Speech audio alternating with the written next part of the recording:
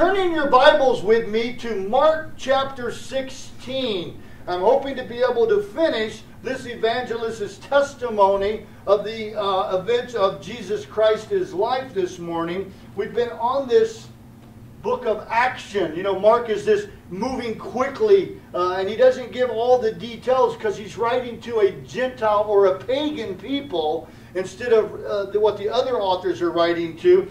And I like to always remind you that there's 4 Gospels, Matthew, Mark, Luke, and John. You can call 5th Gospel if you take the book of Acts. Some people call it a Gospel too because it continues with the facts pertaining to the kingdom of God. And I like to always say, like, if you had a jury trial, think about this for a minute, because in order to understand any of the Gospels, you need the facts of the other 3. The first 3, Matthew, Mark, and Luke, are called the synoptic. They're like written in the same time period, most of the same facts. But then John was written some 35 years later. When you take all 4 of the witnesses, because that's what it is, you and I as Christians become witnesses giving testimony in a world courtroom of everything that's going on. So you and I, in order to understand the crucifixion and the life of Jesus better, we need to take all 4 of those Gospels and put that evidence together. Now think about this. If you've ever sat on a jury trial, I have. It's really surreal. I thought I always wanted to do it, and then I did it, and I was like, I don't want to do this, because you have somebody's life in your hand. Listen, here on this jury that's impaneled, you're a member of the jury. Listen to me. But it's your life that's in peril. It's your life that's hanging in the balance. And you're taking all the evidence of the witnesses of the people of Jesus Christ, and the Holy Spirit's there trying to convict you that this is real. And then you look at the 4 witnesses, the 4 testimonies of the people who are on the stand, and they wrote this book. These Matthew, Mark, Luke, and John. And now you got to take those facts and go, well, wait a minute. They said only 1 angel was there. And then the other guy says there was 2 angels there. And then, wait a minute. They said they came early in the morning. The other one says on the first day of the week. And you got to take those facts and know that people tell the same exact testimony of an event, but they tell it just a little bit differently. And when you weave them together, as the fabric of those testimonies go together, it gives you a perfect historicity, if you will, or testimony of what happened with Jesus Christ, the Lamb of God, God with us. And now you have to be a person on the jury who votes. Was he a lunatic? Was he lying? Did it happen? Am I going to believe and put my entire soul trusted into the blood of Jesus? Did he die for the sins of the world? Or should I yell, Barabbas, Barabbas, crucify Jesus, as the rest of the people did? And so let me give you some more information. See, when you're being a juror, you want to look at Barabbas. See, we know for a fact, everybody knew that he was an insurrectionist. He was in the rebellion. He committed murder, that he was deserving of death. But there was no testimony at all. Nobody could give any testimony against Jesus. Pilate said, I washed my hands of this 7 times. He's an innocent man. What do you want me to do? Release Jesus? And they said, no, Barabbas. And it's important to note that Barabbas means son of the Father. Bar is always son. Abbas is always father. So you have the true Son of the Father, innocent Lamb of God, who did not say a word because he knew if he would have spoke, they would have found him innocent. That Pilate would have said, let him go. That the people would have said, we find no fault in him. So he kept his mouth shut. He didn't present any evidence that he was not guilty. He just remained silent, as a lamb does before the shearer. But Barabbas, we know for a fact, was a murderer. Nobody denies it. And Barabbas represents you and me. And the people chose the son of the father of lies, the devil's son. They chose to continue. Are you on the jury, impaneled, listen to the evidence of the 4 Gospels, and how do you decide? Do you want to remain Barabbas? Do you want to stay in your flesh? Do you want to receive the punishment of what the sin nature brings, cast into hell, separated from God forever? Or do you want to choose the free gift from God? the blood of Jesus. It's freely given. Freely given. All you have to do is receive it and say yes. And then he'll do the rest.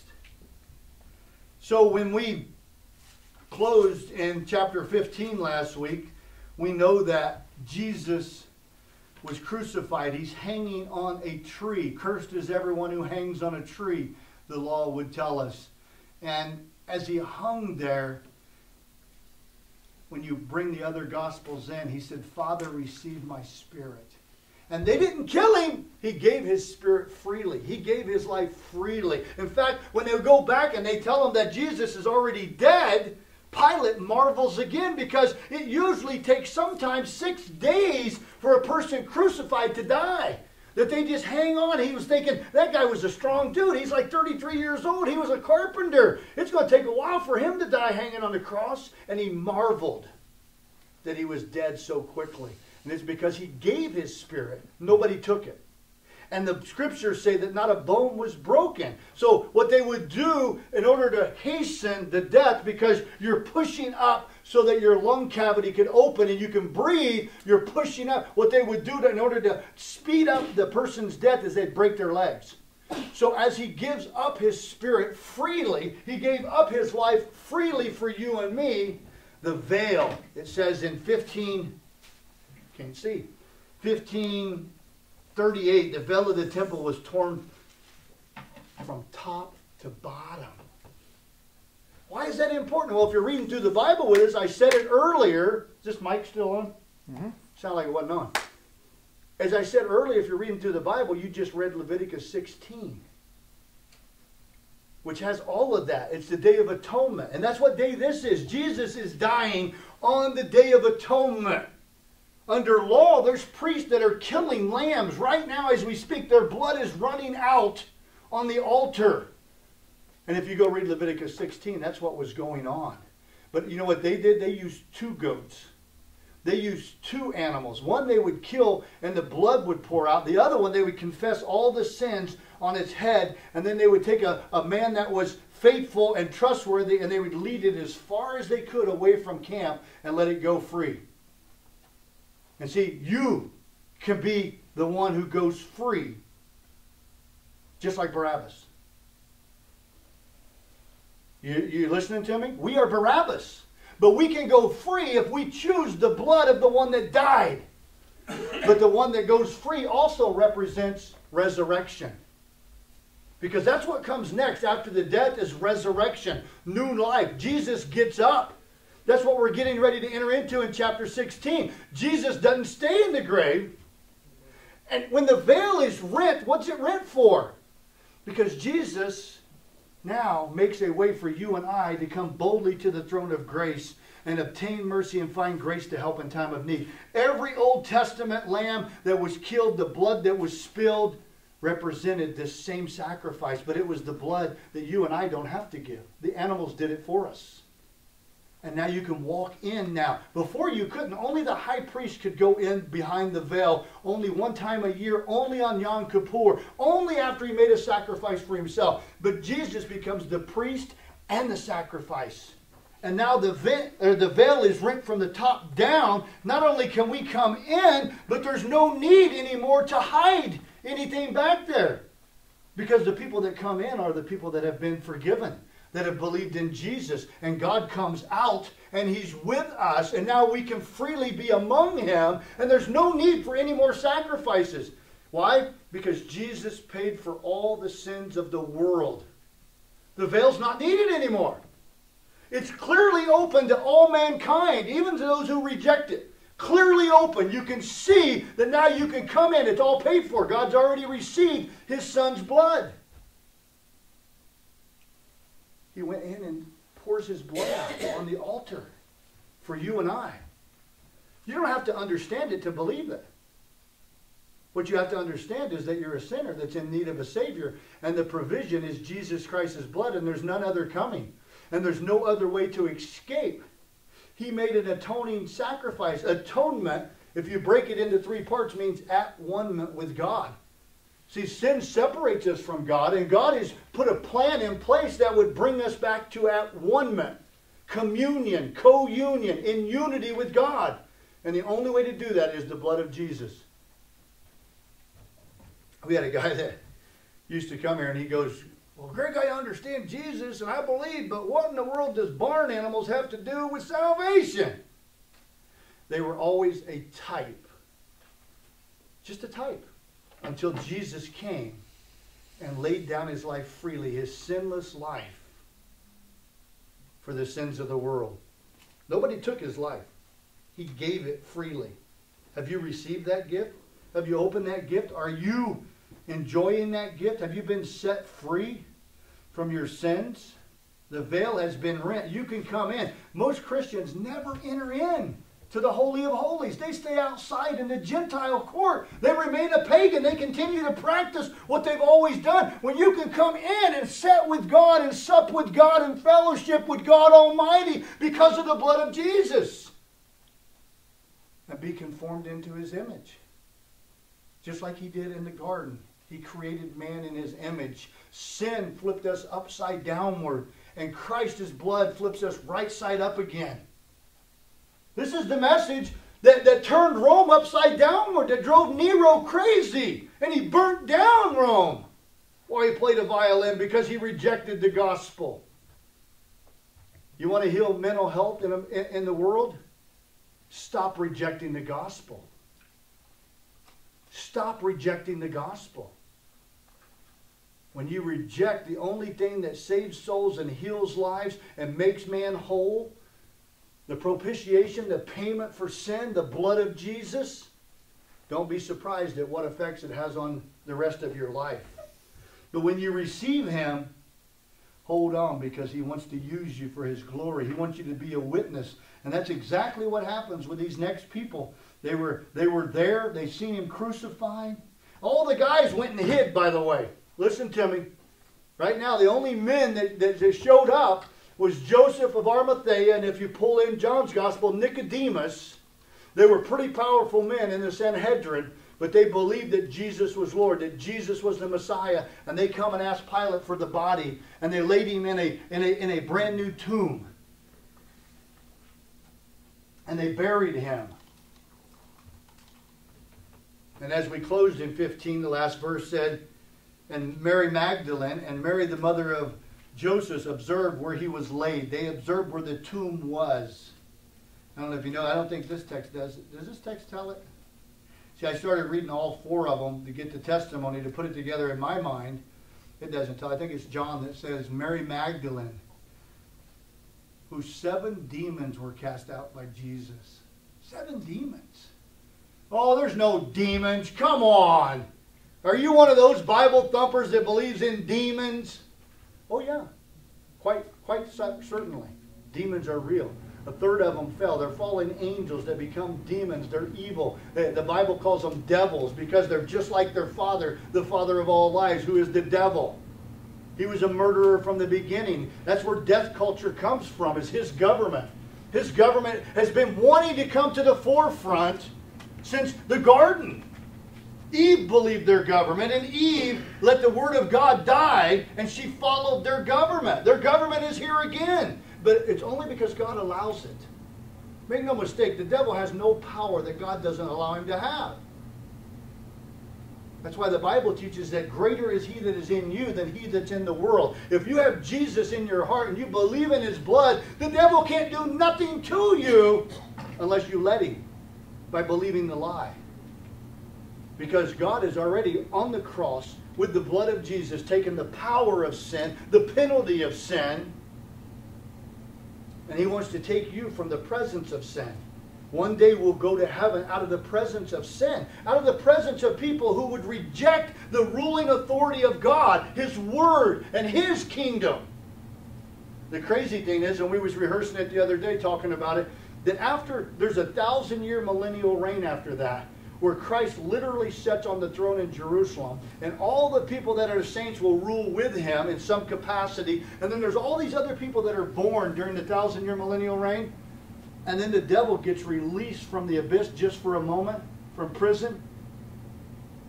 And people still follow him. After they've been in the presence of Almighty God for 1,000 years, there's people that still follow him.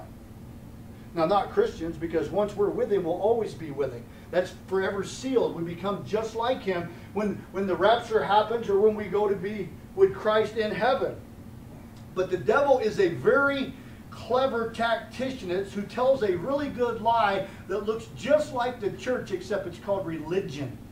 It has a form of godliness, but it denies the power of the Spirit of God, which is how God is operating in our lives today. The Spirit of God comes and he convicts you of sin and righteousness and judgment. You're a sinner. Jesus is righteous, and there's going to be judgment for your sin. And the only way you can go to heaven is to receive the righteousness that comes from God through Jesus Christ on the cross. So the Holy Spirit begins to do that. The Holy Spirit begins to convict you. And when you say yes to Jesus, then the Holy Spirit comes and lives in your heart and does what Ephesians 1:13 says, seals you until the day of redemption. It's like putting earnest money down on a car or putting earnest money down on a house. You go, here, I'm going to come back. I'm going to get a loan from the bank and I'm going to buy this. Here's the money to prove that I'm coming back. So you get the first part of the Holy Spirit. It seals you. You become sealed with like a signet ring from a king, King Jesus. And he promises that he's coming back to get us one day, to redeem that which he has purchased. And then the Holy Spirit does what, Greg? Well, then he can give you power. He can teach you what the Scriptures are saying. He opens your spiritual eyes. And the Bible says in Romans 8:14, as many as are led by the Spirit of God, these are the children of God. So you want to have evidence, you want to have proof, you want to know you're a child of God, then be led by the Spirit of God. Well, what's he want to lead us in, Greg? He wants to show us the Word of God, the testimony of God, the work of God that he's done, that he's doing, that he's going to do. And he wants us to tell other people the testimony of that so that they can be set free and one day spend eternity with him just like you and I have been promised. What does the devil want to do with his kingdom? He wants to bring this death culture that kills every opportunity you have. He wants you to believe that you're a sinner and you sinned yesterday so you can't tell nobody today. But God wants you to know that he set you free from sin and the penalty of sin and the power of sin, and that even if you sinned yesterday, you can still tell somebody the truth today. Now, should you confess that sin? Yeah, he says if you confess your sin, he's faithful and just to forgive your sin. And then what's he going to do? He doesn't just forgive you. He wants to make you like him. He begins to cleanse you from all unrighteousness. Sin is unrighteousness. Sin is lawlessness. Lawlessness is sin. So there's a process going on, but in the meantime, see, we know we still sin. But the penalty has been taken so you can run the race freely. The power has been taken so you can run in the power of the Spirit freely. And one day he's going to take us from the very presence. It's called glorification. He'll glorify us by taking us to heaven and making us just like him. When we see him, we'll be like him, face to face. When he appears, we will appear because we are hidden in Christ. If you're led by the Spirit and you're surrendering, you're hidden in Christ. The Father only sees Christ and his righteousness. But you know what? The devil knows who you are. And he wants to attack you. What's he going to do? He brings the death culture. He tells you a lie and you go, okay, I'm going to follow the lie. Then you go sideways because you're following the lie. That's why you need to learn the truth. Spend time in the Word of God. God says he testifies himself. My people perish from lack of knowledge. Knowledge of what he's done. Knowledge of what he's doing. Knowledge of what he's going to do. Knowledge of who he is. And that he loves us. He's not against you. He's not mad at you. He loves you with a never-ending love. So much so that he gave his greatest possession.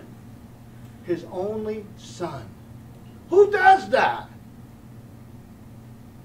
Who does that?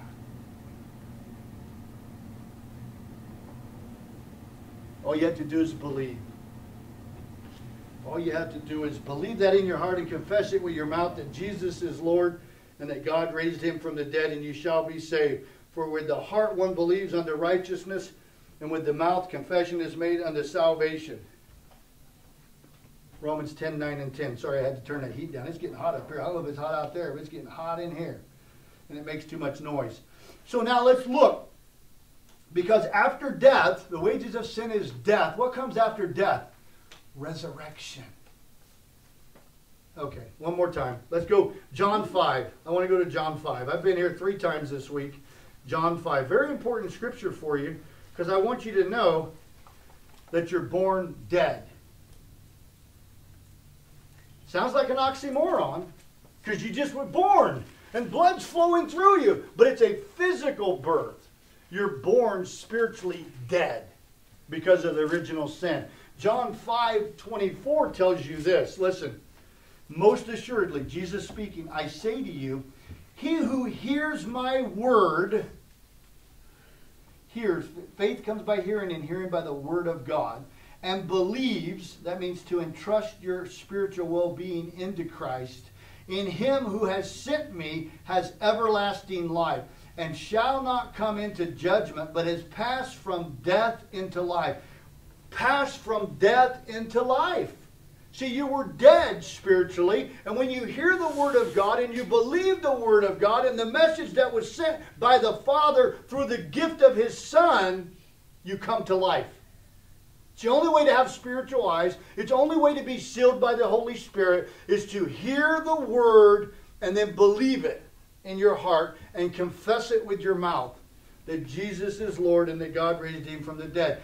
And then he says in 25, most assuredly I say to you, the hour is coming, and it now is, when the dead will hear the voice of the Son of God, and those who hear will live. Have you heard His voice? Then you should be living. You're alive now. The Spirit has woke you up to a life of Christ. Then he goes on to talk about the resurrection of the dead and the resurrection of the life, which is a different resurrection. When you believe, when you hear the voice of God, when you believe the Word of God, you are resurrected from the dead.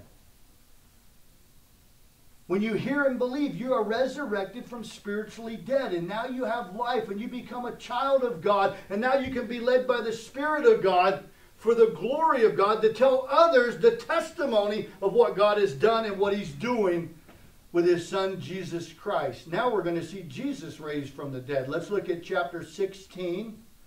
I'm going to read it and we'll make some comments.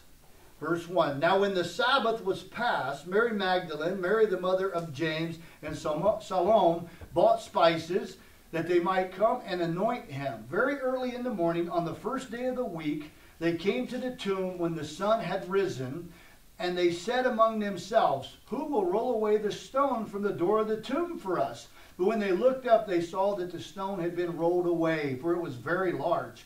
And entering the tomb, they saw a young man clothed in long white robes sitting on the right side, and they were alarmed. Frightened is the King James. But he said to them, do not be alarmed. You seek Jesus of Nazareth, who was crucified. He is risen. He is not here. See the place where they laid Him? But go tell His disciples and Peter that He is going before you into Galilee. There you will see Him, as He said to you. So they went out quickly and fled from the tomb, for they trembled and were amazed, and they said nothing to anyone, for they were afraid. Now when He rose early on the first day of the week, He appeared first to Mary Magdalene, out of whom He cast 7 demons. It is in this text. She went and told those who had been with Him, and they mourned and wept, as they mourned and wept. And when they heard that He was alive and had been seen by her, they did not believe. After that, He appeared in another form to 2 of them as they walked and went into the country, and they went and told it to the rest, but they did not believe them either. Later He appeared to the 11 as they sat at the table, and He rebuked their unbelief and their hardness of heart, because they did not believe those who had seen Him after He had risen. And He said to them, go into the world and preach the gospel to every creature. He who believes and is baptized will be saved, but he who does not believe will be condemned. And these signs will follow those who believe in the name. They will cast out demons. They will speak with new tongues. They will take up serpents. And if they drink anything deadly, it will by no means hurt them. They will lay hands on the sick and they will recover. So then after the Lord had spoken to them, he was received up into heaven and set down at the right hand of God. And they went out and preached everywhere, the Lord working with them and confirming the word through the accompanying signs. Amen. Again, very fast. Mark's gospel is a gospel of action. Is your Christian life a gospel of action? Are you doing anything to get the word of God out? To tell others the testimony, the witness that you have seen the resurrected Lord Jesus Christ? So it's a gospel of action. What are your actions since you believed in Jesus? Let's pray. Father, we ask that you would open our eyes.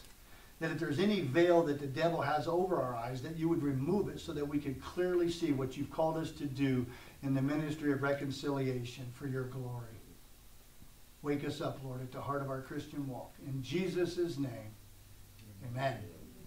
Now, as I said, there's three other testimonies that the evangelists give. Matthew, Mark, Luke, and John, all four together, need to be considered.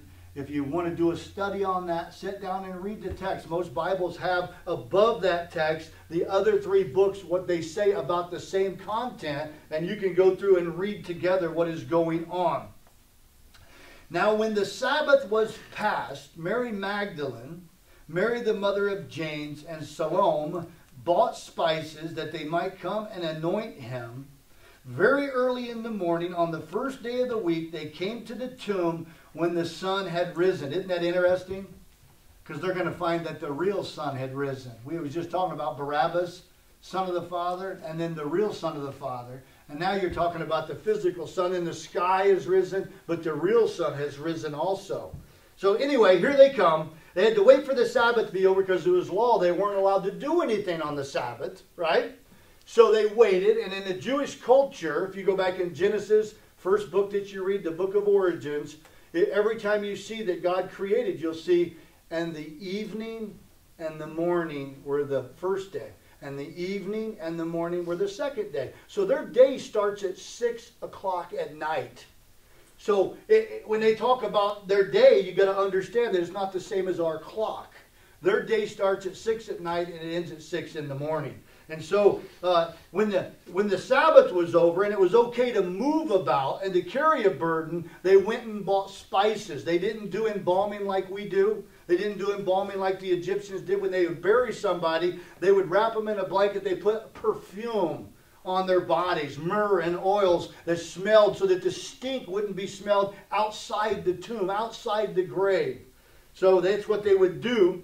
And these ladies have decided that they're going to buy some spices, so they buy them. And then on the first day of the week, which would be Sunday, and if you take all of them together, you find out that quite possibly either Mary Magdalene came by herself while it was still dark, John says, or she came with some other people with her, but she was leading the group. So this is how she might have seen that there was a stone over the grave, or it could have been because as we finished in 15, it said, and they seen where he was laid. But see, later they came and roll a stone. Later they come and seal it. Actually, let's look at it. Matthew 27. A couple of things I just want you to see. Matthew 27, 62. Is that correct? Yes. A couple things we want to make sure you understand that happened that Mark doesn't tell, and it's because of his audience. You always consider your audience when you're speaking, when you're saying something. Your audience can change in what they understand. And so with a pagan audience, a Roman audience, he doesn't tell a lot of things that Jewish people would have known. On the next day, Matthew 27:62, it's the day after the day of preparation, which would have been the day before the Sabbath, the chief priests and the Pharisees gathered together to Pilate. So they come back and they said, "Sir, we remember while he was still alive, how the deceiver said, 'After 3 days I will rise.'" Now listen to me. The pagans, the unbelievers remembered him saying it, but his own disciples didn't get it.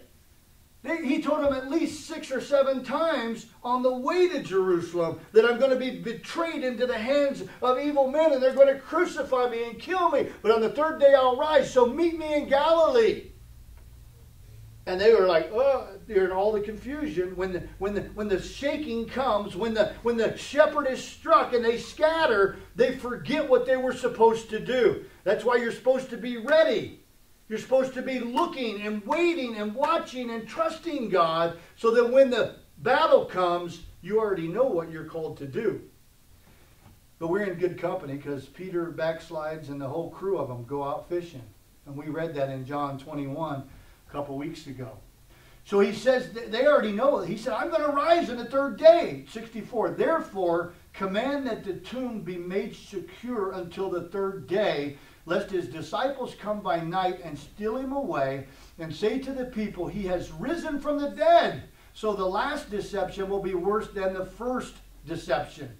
Pilate said to them, you have a guard, go your way, make it secure as you know how. So they went and made the tomb secure, sealing the stone and setting the guard. See, this is something that Mary Magdalene and them probably didn't see because it happened the following day after they were looking at the tomb. Now flip over to Matthew 28:11. Now while they were going, behold, some of the guard came into the city and reported to the chief priests all the things that had happened. When they had assembled with the elders and consulted together, they gave a large sum of money to the soldiers, saying, tell them his disciples came at night and stole him away while he slept. And if this comes to the governor's ears, we will appease him and make you secure. So they took the money and did as they were instructed. And this saying is commonly reported among the Jews until this day. So what I wanted you to see before I read to you that he's not there, he has risen, is that there was already a plan in place, death culture, to kill the resurrection. That plan, we're going to have Resurrection Sunday here in about 3 weeks, 4 weeks. Anybody know? It's first Sunday, I think, of March? April. I'm sorry, April. March would be like next week, or 2 weeks away. So we're going to have that, and we'll talk further on the resurrection. But see, I don't call it Easter Sunday on purpose, because that's part to me of death culture that wants to kill the resurrection. See, because if Jesus didn't get up out of the grave, we have no proof that he was the Messiah. The fact that God raised him from the dead and that he got up in resurrection proves that you and I can raise again. Proves that God accepted his blood as a sacrifice, as a payment for the sins of the world. Because you go to any other God, any other so-called God, any other false God, Muhammad, Joseph Smith, you go to Confucius, you go to anybody's grave and their bones are still in there. When you go to Jesus' tomb, it's empty. Because he was God, very God. He was sinless. The wages of sin is death. He got back up. He took our sin for us, and God received that payment because he's a just God. Somebody had to pay for the sin, or he wouldn't be a just God. And he loved the world so much that he came and did it for us. So that we, if we just believe that God is that good of a God, we can have fellowship with him forever. And be with him forever. Just believe it in your heart and confess it with your mouth. So they came and they brought some spices. They want to anoint the body. It's very early in the morning on the first day of the week. Many believe that's why church is held on Sunday. You can have church on any day of the week. But we do it in America. We do it in the Christian church on Sundays because it's the first day of the week. It's the day that he rose from the grave. It's just a tradition. You can do it every single day of the week if you want.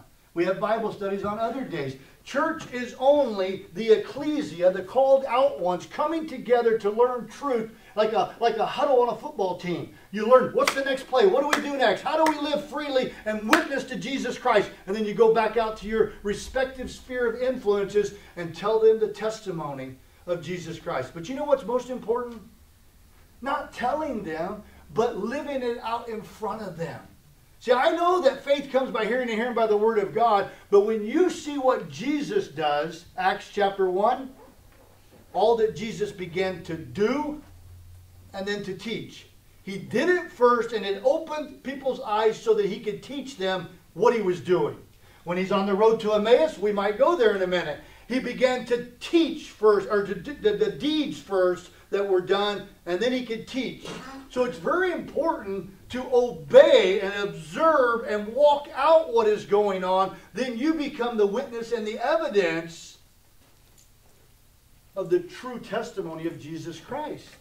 Listen to me. That does not mean that you have to do this perfectly. Part of walking it out sometimes is going back and apologizing.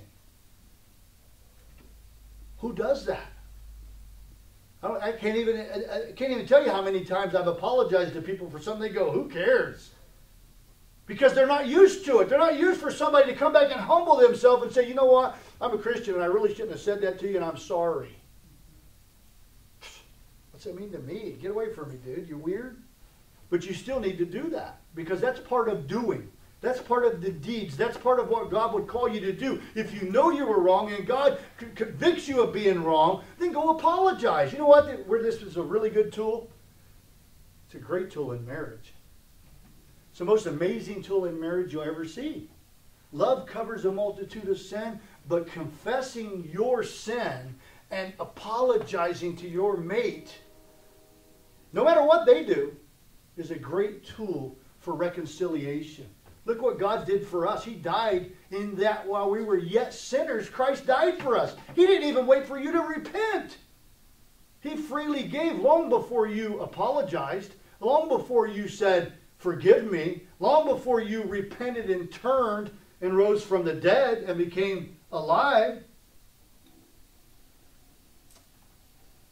How did he get there? I don't even know how I got there. I'm looking down at the page and go, where did that come from? First day of the week. And they come to the tomb before the sun has risen. I love that. All the typology. Verse 3. And they said among themselves. So they were walking there and they said among themselves, who will roll away the stone from the door of the tomb for us? So they know there's this huge stone there, right? And there's just several women. If you put all the contexts together, there might be a group of 12 women. We don't know. There's a bunch of them. There's a lot of Marys too. You know, in that day, there was a lot of Marys and a lot of Jesuses. I ain't making nothing of it. I'm just telling you. There was at least 3 Marys. If you look at John's text, at least 3 Marys, because Jesus' mother was there. And then both of these ladies are named Mary. You know what Mary means? Their rebellion. That's what it means. Their rebellion. That's what this is all about. Their rebellion. Who? Barabbas and his rest of the people that are born. We all have rebellion. It's all about our rebellion. Because of our rebellion to the Word of God, the authority of God, the kingship of God, the creator of the heavens and the earth, he has to come and die to redeem us. And he wants to have fellowship for eternity for anybody who would just choose to believe. See, because he could choose and just speak and create robots, but he wants people that at least have a heart that says, I want to choose you. I want to be free. I want to be with you, but I have no capacity for it. My sin and my flesh hate you. I'm an enemy of you just by nature. And he says, well, I'll give you a new nature if you'll just say yes. I'll change how you think if you'll just draw near. Isn't that beautiful? It's not a robot. Can you imagine being in heaven for eternity and after about the 10,000th year, there's a guy standing there going, I don't want to do this anymore. Why is he making me stay here? No, it's not going to happen because everybody's going to long to be with him. And because you long to be with him, even when you don't, you confess it and say, Lord, I don't want to do this. Can you help me have a desire to do this? Then he changes your desires. He makes you want to be in fellowship because he's love and he loves fellowship. So he makes you like him. And so 10,000 years after you've been there, you're still going to be loving it because you're going to be just like him. But it's all because of the blood of Jesus. It's not because of anything you can do. In fact, the only thing you can do is get in the way. The only thing you can do is reject it. The only thing you can do is try to do it on your own without the Spirit of God. The only thing you can do is try to do like Adam and Eve did, and you put fig leaves over your bad parts. Let me cover my sin. Let me cover up what I think is my sin, instead of asking God, what is really my sin? And letting him cover it with the blood of Jesus. Fig leaves just become some kind of works. Got nothing to do with salvation. So here they are. They're at the tomb. They know that there's a stone there. And they're like, who's going to roll it away? Now listen, that won't work today. Not in death culture.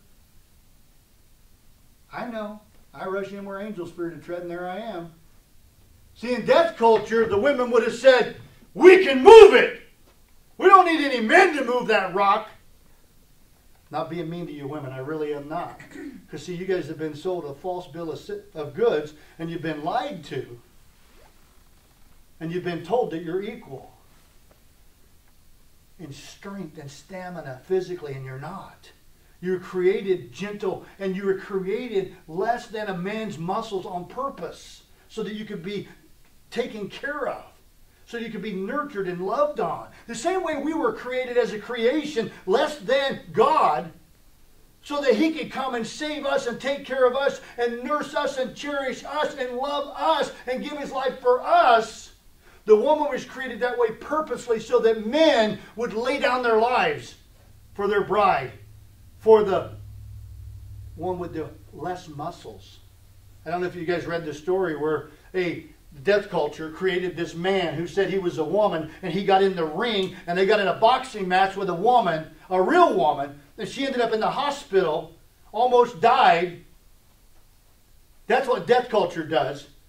You can never put a man's muscles against a woman's muscles and think that that woman is going to win. Does it happen? Yeah, a blind squirrel finds a nut every once in a while. You put the weakest man on the planet against the strongest woman on the planet, he might lose. But it's not the law. It's not creation. It's not what's supposed to be. Each of us are designed for a specific purpose. Each of us. And death culture might tell you that you can change your gender. That's what trans means. Trans means no gender. Means no gender. God said, I made a male and female. But when you say no to God, you've entered into death culture. I'm not against any transgender. I'm not against any homosexual. I am against the death culture that would lie to them and tell them that they don't have to be what God created them, because he made them fearfully and wonderfully. And I want to help them in love and tell them that that's not a possibility. You were created this way by God. He loves you. You're fearfully and wonderfully made. And you need to receive the gospel. If you don't, you're believing the lying culture, the death culture. And it's going to get worse for you. It's not going to get better, because that soul is going to be judged by God the way he created it, not the way it wanted to be. It's no different than any other sin. It's a lie from the devil, but it creates a dysphoria. It used to be called a mental illness, but you know what it is? It's sin. It's always been sin. But now we're in, even the church is in the marketplace arguing whether it's a mental illness or whether it's real. No, it's sin. Because sin causes most mental illnesses. I'm not going to say all. I'm not God. I can't emphatically tell you that. But I believe that. And the wages of sin is death. Listen to me.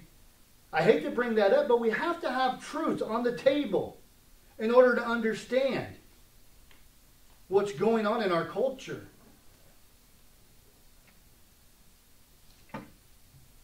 And I know that sometimes that really hurts us.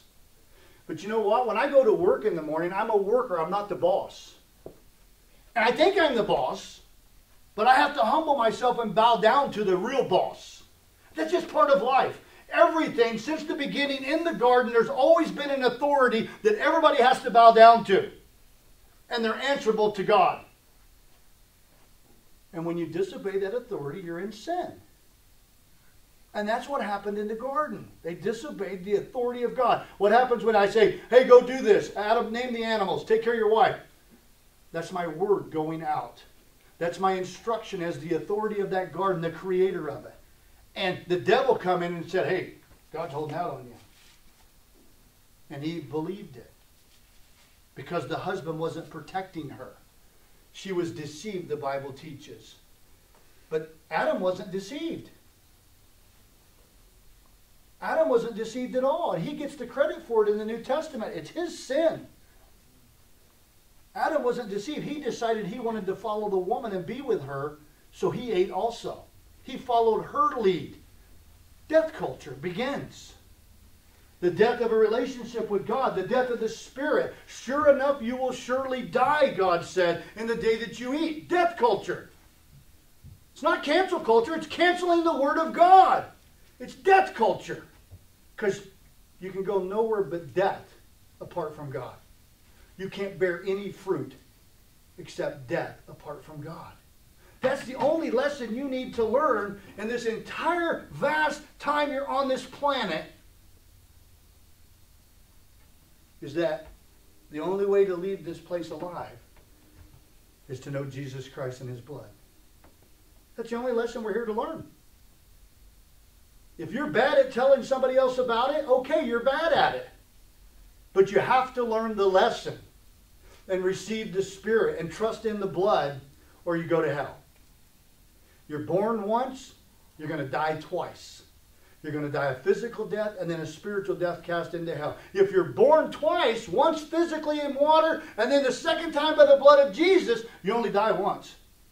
Physical death. And then you're alive for eternity, present with the Lord forever.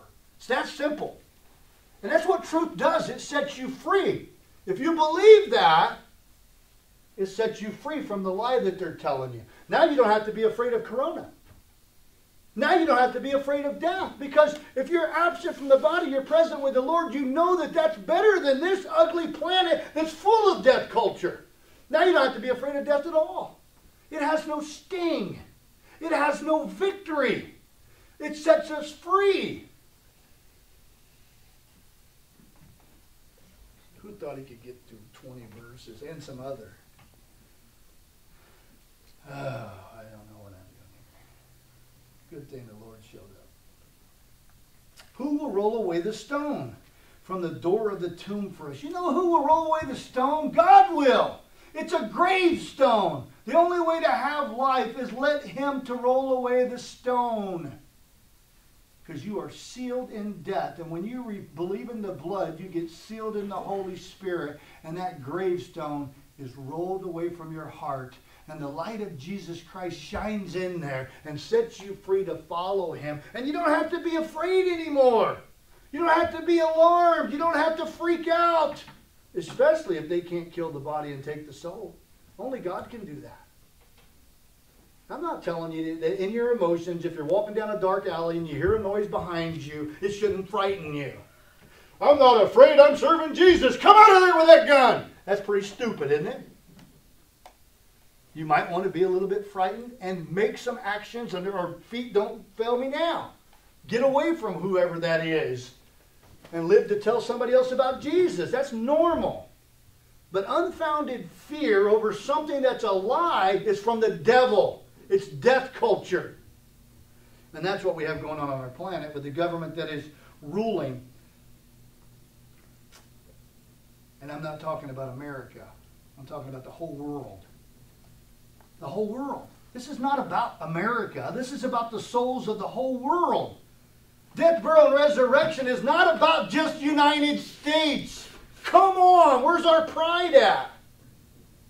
Death, burial, and resurrection was about the sins of the world. It's about the souls of everybody ever born in every country, everywhere. But we are so pathetic in America, we think it's only about us. I better quit. I'll get in trouble here. Who will roll away the stone from the door of the tomb? Look, verse 4 answers it. But when they looked up. Have you been looking up? When you look up to God, when you look up to Jesus, they looked up and it was already gone. I'm looking up. I'm looking for my answers from God. I'm looking for my oxygen from heaven. I'm not going to look at death culture. The same devil that brings you death culture 101 is going to bring you the gasoline can to pour on your fire. And say, here's the answer, take a bottle of these. Here's the answer, you got to do this. Here's the answer, wear a mask.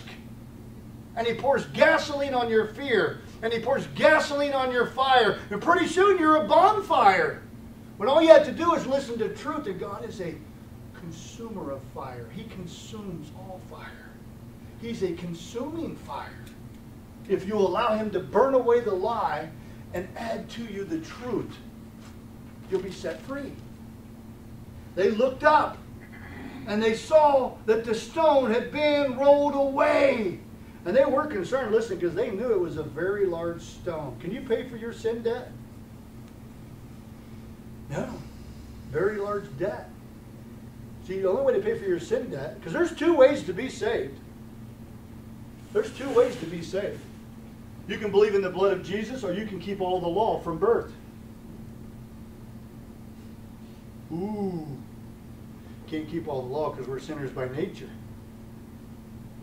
We're not sinners because we sin. We sin because we're sinners. A lot of difference. If I don't do anything wrong, I'm not a sinner. No, you're a sinner already. Because of your inheritance from Adam. And the only way to get rid of being a sinner is to receive an inheritance from the second Adam, as Paul calls him, from Jesus.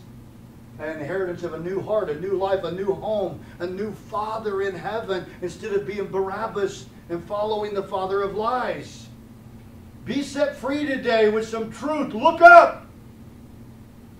Look up. Look up. That large stone, that large debt, it's been paid. It's rolled away. You don't have to follow death culture. 5. And entering the tomb, so they went in to investigate. If you've been investigating, they entered the tomb. They saw a young man clothed. And a couple of the other texts tells us it's an angel. One of them, John says there's two of them there. This one possibly spoke, and that's the only one that Mark is really talking about as he investigated. He's got a long robe sitting on the right side. And they said, and they were alarmed. Why? Because anytime you've seen an angel in that culture, they were falsely taught that you were going to die. Now think about it on the scheme of things. Now we know the wages of sin is death, but on the scheme of things, all the men are hiding. Why?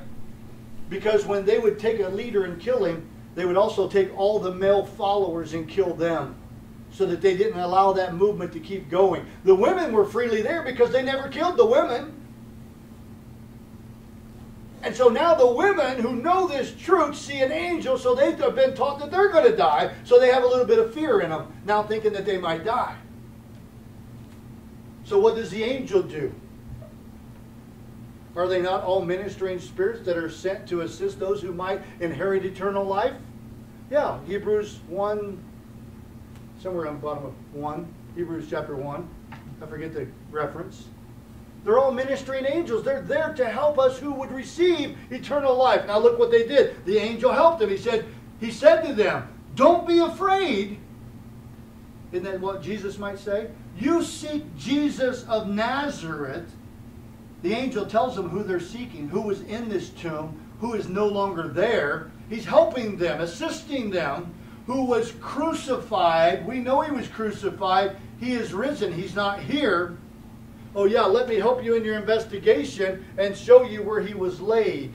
See, the angel's helping them, leading them to truth, helping them to understand that what he had already told them happened, that he rose. That's what angels do. We don't worship angels, but they sometimes assist us. They sometimes protect us. They can help us. And that's what these angels do to these ladies who were afraid, help them to see that what they came to see was really his grave. It was really the place that he laid, but he's no longer here. Let me give you some more truth. He's risen. He stood back up. Well, what do we do? They're standing there alarmed. But go, verse 7, go tell his disciples. And then because they know, the angels already know that Peter has denied him 3 times, they said, and Peter. Here, let's give a special shout out to the one that's struggling the most right now because he denied him 3 times. Make sure Peter knows this. So they're ministering to Peter that he's going before them into Galilee. There you will see him. And notice what they remind him of. As he said to you. See, Jesus told them this. They had already been warned of this. That's why I keep telling you about death culture. That's why I keep telling you about... I do not believe revival is coming. Because Jesus has already told us that perilous times are going to come. Jesus already told us that when strong delusion comes, when you see the fig tree blossom, know that that generation will not pass away until all things are fulfilled. Heaven and earth will pass away, but my words will not pass away. Are you hearing His Word? Are you listening? Are you believing it? Are you being a witness and telling others? That's what the angels just told these ladies to do. Go be a witness to what you've seen, what you know, what Jesus already told you. And they instantly become witnesses.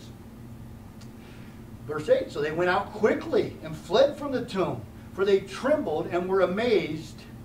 And they said nothing to anyone, for they were afraid. What keeps you from saying anything to anyone? Fear. Death culture. Fear. I'm not going to tell them. Fear.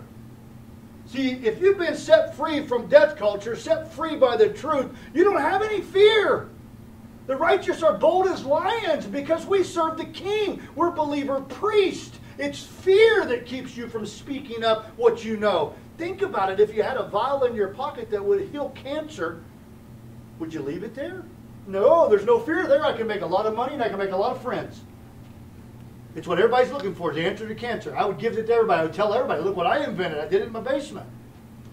But we know Jesus. We know the blood of Christ. We know what sets all men free. We know the truth about death culture. We know the truth about what fear does. It paralyzes.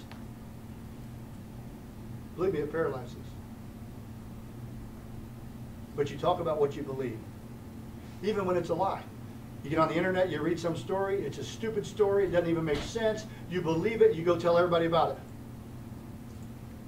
What about the gospel? This is the Word of God. This is God's spoken word, His plan, what He's doing, what He's done, what He's going to do. We won't even read it. We won't even learn it. If they put it on the internet, will you read it? Never mind death culture, take it down. They don't want no truth on the internet. It's getting ready to happen. It's getting ready to happen a lot. They're putting them in prison in other countries for preaching the Bible. Because God said it would happen. We're coming to the end of all things. That's what our men's meeting was about yesterday. Let me give you that real quick. 1 Peter chapter 4. Just quickly, I'm just going to give you one line. This is where we started our men's meeting. But the end of all things is at hand. Therefore be serious and watchful in your prayers. But above all things have fervent love for one another, because love covers a multitude of sins. Who covered your sins? Love did. Love incarnate. That's how you have unity in the body of Christ. You don't let people practice sin, but you cover their sin with mercy and grace and with love, and you spur them on and you help them. But you can't do that if you are in your house and you're not allowed to meet in a church. You can't do that if death culture kills the church and separates you where you can't hear nothing except for their lie. If they take away your ability to meet, this is not new. They did it in AD 70. You guys ever know what the ictus is? The ictus is a fish where they would draw a line in the sand, and if the other person was a Christian, they would look down and go, and they'd draw the other line, and they'd make a fish. And then they could talk about Jesus without fear that they were going to die. That's what the ictus comes from. Because of death culture, they were not allowed to be Christians openly, or they would die. They were being killed. It's not a new thing. It's an old thing. There's nothing new under the sun. The devil's been trying to kill the witnesses and the testimony, and that's how he creates false institutions and false synagogues of Satan, and he creates a false gospel, and he gives you a false sense of security. I said a prayer. I always tell the story of the young man. It's sad. It's actually sad. It makes you want to weep. He come forward at a service one morning, and after he said a prayer with the pastor, he literally jumped up in the air and clicked his heels and said, "Cuckoo, can't get me now, Satan." That's what false gospel will do. That's what apostasy will teach people. That all you have to do is say the right words. Abracadabra, open sesame, and you're okay. The door will open. It's not in the Bible. What's in the Bible is someone who believes in their heart and confesses with their mouth. If you believe in your heart, you receive the Spirit, and then you go confess with your mouth, and your actions in your life change. Because now you're not part of death culture, you're part of life. And you've been set free. But when you're taught and taught and taught and indoctrinated with a lie, you'll think you're okay when you're really deceived. If we're set free, we'll obey. And part of obeying is confessing when we're not, as he washes and cleanses us from all unrighteousness. And positionally, we're already perfect. Practically, he's making us complete and perfect, just like him. And that'll go on to the day that you see him face to face. So they went out because they were afraid, and they did nothing. Verse 9. Now when he rose early on the first day of the week, he appeared first to Mary Magdalene, out of whom he had cast 7 demons. Oh my goodness. So you might think that you're bad. You might think you've done some wrong stuff. You might think that, oh boy, I can't be saved. Listen, Mary Magdalene had 7 demons. She's the first one at the tomb. Where much is forgiven, much will be required. She's like, I'm ready to go anoint him. He saved me. He set me free. I know I was crazy. I know I had demons. That's an amazing testimony. She went and told those who had been with him as they mourned and wept. So others are mourning and weeping over what he's already told them is not the end of it all. He's going to get back up. And she went and told them. And when they heard that he was alive and had been seen by her, they did not believe. Guess what that word is? Apistio. See, pistio is to believe, and you put an A on the front of it. A means no. No belief. No faith. No trust. We went through this, last week? Atheist. No theist. No theos. No God. Agnostic, no knowledge. You put an A on the front of G-N-O-S. It means no. And that's what trans means. Transgressor, no law. Transgender, no gender. But it all culminates in death culture that says no to God. What's evolution mean? No creation. What's abortion mean? No life. We got to get this. It's a death culture.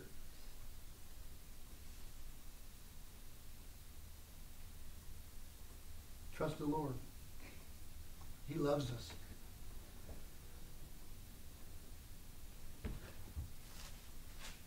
Many will not believe when you tell them that Jesus died and rose again. Verse 12. After that he appeared in another form. The word form there, let me look. I got to... It's the word morph. You know, when something morphs, another form, through the ideal of adjustment of parts or shape. When you go read it, you'll see that he just did not allow them to recognize who he was. Another form to 2 of them as they walked and went into the country, and they went and told it to the rest, but they did not believe them either. Notice this. He rose from the dead. He told him he was going to raise from the dead. See, it's not new. If you and I sit around and go, oh, I can't believe this is the end of the age. I can't believe that this is going to happen. See, they didn't believe the prophets of old when they said you're going to go into captivity. They wouldn't believe any of them. They put them in prison. They locked them up. They sent them away. These people didn't believe in resurrection. It takes the Spirit of God to believe in it. It takes hearing and hearing by the Word of God. Let's go look at the 2. It's what we call it's Luke 24. Let's go look at the 2 that he talked with. I tried to keep it to an hour. I'm sorry. Stuff is too good. It's Luke 24:13. And it actually gives if you read Luke 24 from 1 through 12, you'll get another rendition, a better testimony even that gives more light, because why? Luke was a doctor, and he does what's called an autophagia of the entire body of facts. An autophagia is an autopsy, and as a doctor he was very critical in it. He does this really good autopsy of the body of Jesus, or the body of Christ.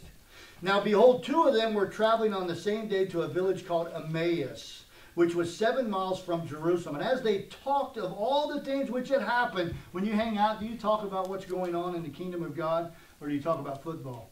So it was while they conversed and reasoned that Jesus himself drew near and went with them. So now where two or more are gathered, there he is in their midst. He's meeting with them, but their eyes were restrained so that they did not know him. So they know there's a person there, but they don't know that it's Jesus. And he said to them, what kind of conversation is this that you have with one another as you walk and you are sad? Then one whose name was Cleopas answered and said to him, are you the only stranger in Jerusalem? And have you not known the things which happened there in these days? And he said to them, what things? So they said to him, the things concerning Jesus of Nazareth. Notice it's specifically Jesus of Nazareth, not just any Jesus. Jesus, who was a prophet mighty, here it is, deed and word. His deeds first, his word have a testimony and truth and veracity because of his actions before God and all the people. Notice he did what he did before God, not the people first. You always do what you do because of who God is, not because of who the people are. And how the chief priest and our rulers delivered him to be condemned to death. They knew what they were doing. They were pronouncing death. The death culture always knows that they want to kill truth. And crucified him.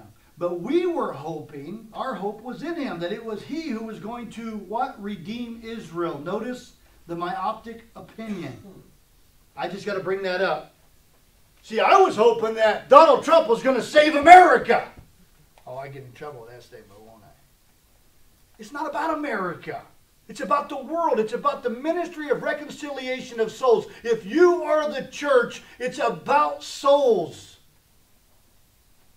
Donald Trump could have helped a little bit. He did help a little bit. But what I'm trying to get you to do is look out further. They are looking at just Israel. They don't even care about anybody else in the world except their own nation. Which, by the way, what this nation does will decide the whole planet. Pay attention to that. What the president of this nation does, that's why Donald Trump would have been a better one. Because he knew if he took care of us, he would be taking care of Israel and Jerusalem, and that he wouldn't allow death culture to do what it's doing. Although he was allowing some things to go on because there's no perfect leader. But what happened when Joe Biden comes in? Well, you talk too much about politics. Really? All of life is politics. All of life is either following the authority of God or following the authority of the devil, and the whole world lies underneath the sway of the devil. All I can tell you is truth. The only reason I would say that is because it's truth. Instantly, we signed executive orders for no life to kill babies, not only in America, but in other countries. Instantly, we signed bills to kill natural gas and oil. Instantly, we signed bills to kill bathrooms assigned for specific genders. Instantly, we signed bills to pay for sex change operations. Listen, that's called death culture.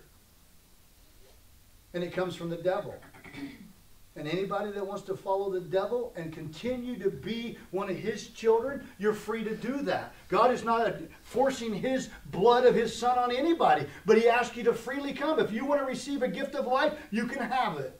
But when you say, no, I don't believe, I don't want it, you're choosing to live with death culture for the rest of eternity. Because every one of us is eternal. And we're going to live someplace for eternity. Either with God or separated from God. All I want is to be able to proclaim Jesus for all the days that I have. And they're getting ready to pass a bill that I won't be able to do that without going to prison. You won't read about it on the internet. It's okay.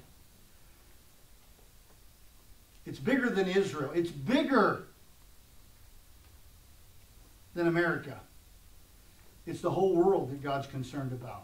Indeed, besides all this, today is the third day since these things happened. Verse 22, yes, and certain women of our company who arrived at the tomb early astonished us When they did not find his body, they came saying that they had seen a vision. Of course, they seen the angels, of angels who said he was alive. And certain of those who were with us went to the tomb and found it just as the women had said, but him they did not see. Then he said to them, oh, listen to what he said to them. O foolish ones. The fool has said in his heart no to God's truth. The fool has said, I don't believe that. O foolish ones, and slow of heart to believe. See, we're in good company if we're slow to believe. But don't die not believing, or you'll be in the company of the devil. In all that the prophets have spoken. See, it's all in the Old Testament. That's why some of the false prophets of the day want to get rid of the Old Testament. Ought not the Christ to have suffered these things to enter his glory? And beginning at Moses, Genesis, and first 5 books actually, and the prophets, he expounded to them in all the scriptures the things concerning himself.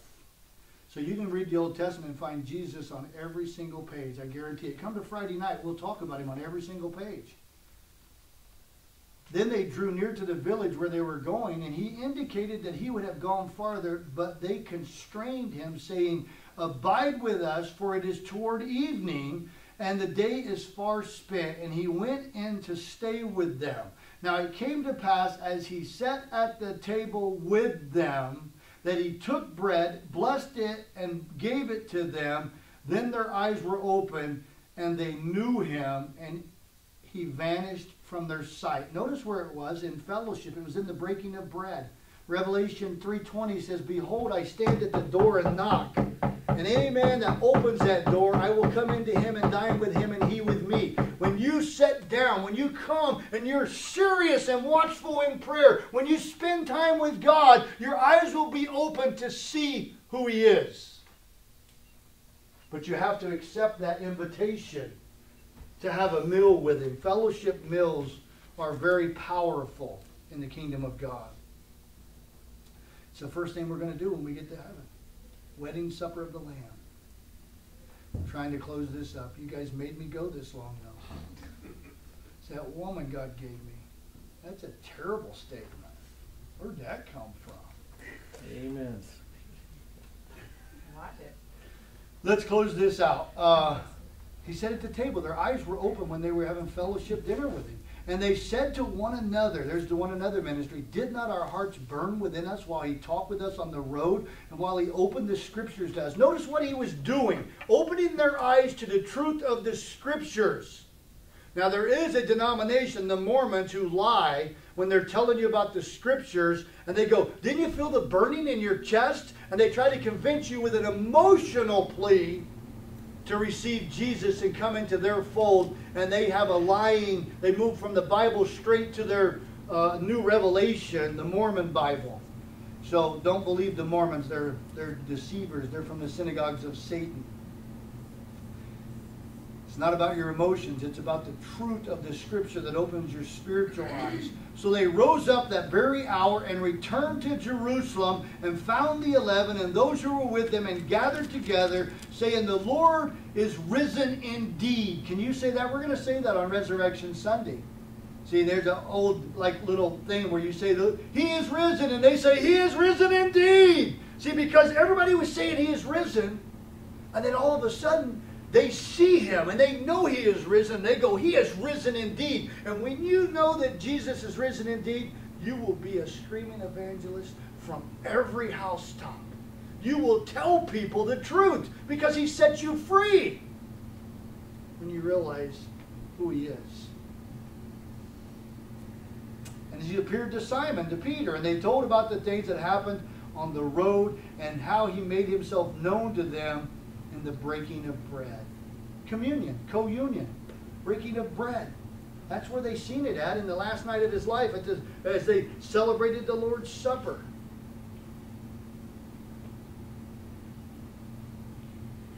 And we'll stop there. So we completed verse 13 of Mark 16. And we'll pick up in 14 next week.